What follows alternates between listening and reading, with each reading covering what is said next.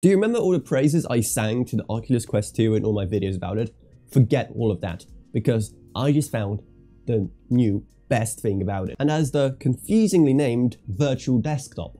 But not the built-in virtual desktop mode that allows you to basically control your PC from inside your VR headset. No. This virtual desktop, despite having the same name, is a standalone app you can buy that will cost you around £15. And what it allows you to do is pretty much the same thing, but with a few extra things that make it so much better. The main thing is that it allows you to do it all wirelessly. So that means you don't need an Oculus Link cable. All you need to do is install the software on your Oculus, install the other software on your PC, and you're ready to go. So no need to even buy the super overpriced Oculus Link cable. And the second thing is that you can even sync up several PCs to it. And it makes me retrospectively even more mad I spent so much money on the Oculus Link cable, but we live and we learn, right? And the process of setting it up is actually pretty easy, because once you've installed it, you just click on the app, and once you've entered all the details on your PC, you're taken into here.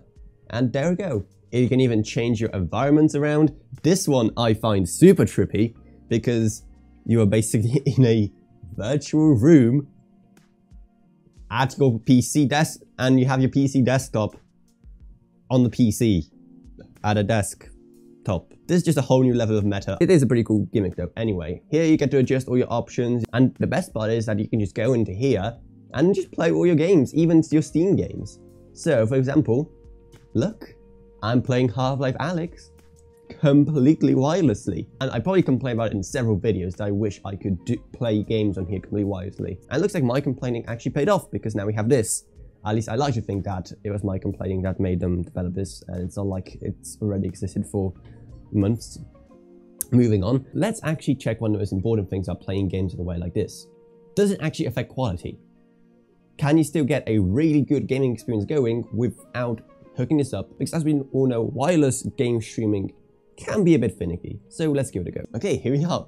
I'm actually playing Half Life Alyx completely cable-free. So let's just quickly get into the game and see if the experience is different at all. Judging from the main menu, textures didn't look different at all. I didn't really see any like streaming compression or anything like that, so I'm very curious to see what it's gonna look like here. When honestly, I can't really tell the difference. So we're running at maximum settings, I believe. Let me just quickly double check. Yeah, we are running at max settings. And if we look at something like this wall over here, yeah, I really can't tell difference. I don't see any, you know, compression artifacts or anything like that. So let's take this like a grenade, for example. The texture wise, like, honestly, I can't see anything that would like tell me that this is like being streamed over. Like, look, can you guys, am I just being blind, or can I just like not see any streaming artifacts? Okay, maybe a bit over on like the frame of the door, but I think that could just be more like something that could use more anti-aliasing and maybe less streaming artifacting. I really can't tell.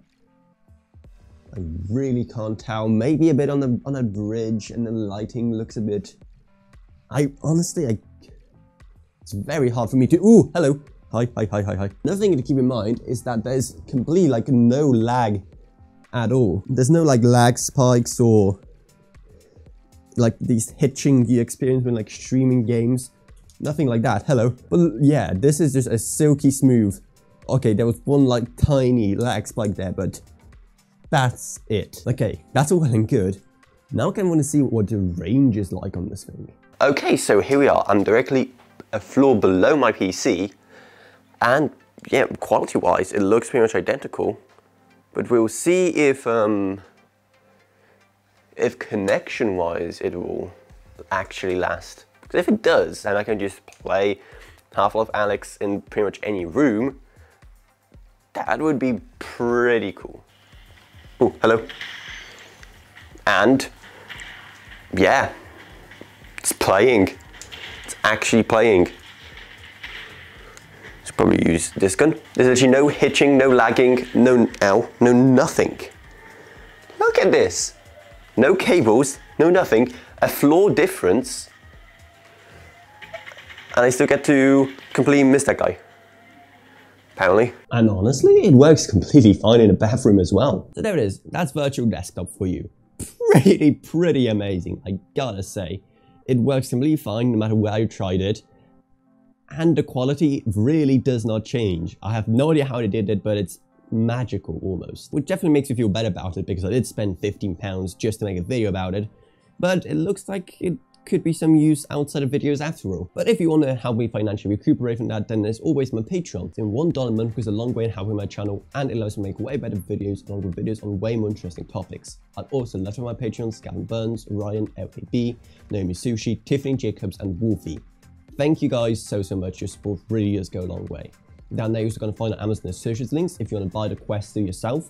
I highly recommend it, it's amazing, and if you haven't checked it out, make sure to check out my review of it. Also down there is our old customs affiliate link if you want a cool customizable keyboard, plus our Discord if you want to talk to me or others about this or whatever else really. And that's about it, so I hope you enjoyed this video. If you did, remember to subscribe, like, whatever, and I'll see you all in whatever I make next. Goodbye everyone, goodbye.